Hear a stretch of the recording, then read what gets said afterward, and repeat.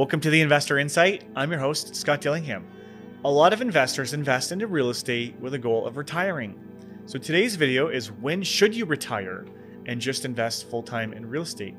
And it's a good question and everybody's answer is going to be different, right? So you want to make sure you have enough passive income that covers all of your debt and expenses and allows you to live comfortably before you decide to quit your job.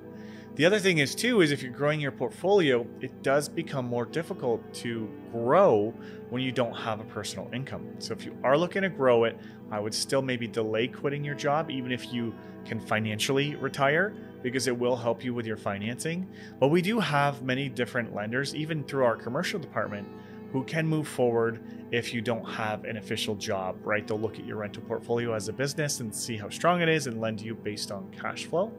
So there's options for that, but the thing is that you need to know is that everybody's answer is different.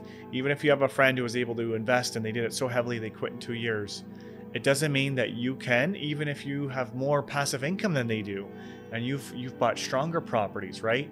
Your debts and liabilities, like everything is different. So keep that in mind. I hope today's Investor Insight was awesome for you. If you liked it, please subscribe, hit the bell for notifications.